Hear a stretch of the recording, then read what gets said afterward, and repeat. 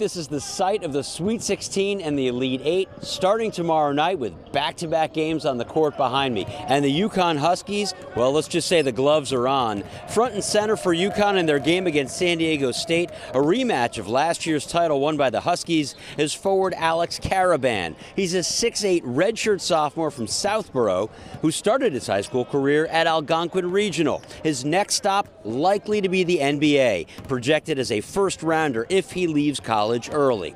But first, it's about trying to help his team on the road to back-to-back titles, back home in Boston. Yeah, I played here in AAU games when I was younger. Then my freshman year of high school, I played a game here as well against Belmont. So, yeah, I've been here a bunch of times. Alex is a Celtics guy. I'm more of a Knicks guy. So we have a battle and we clash a little bit. But I mean, playing in Boston has such rich culture. 17 championships, maybe 18.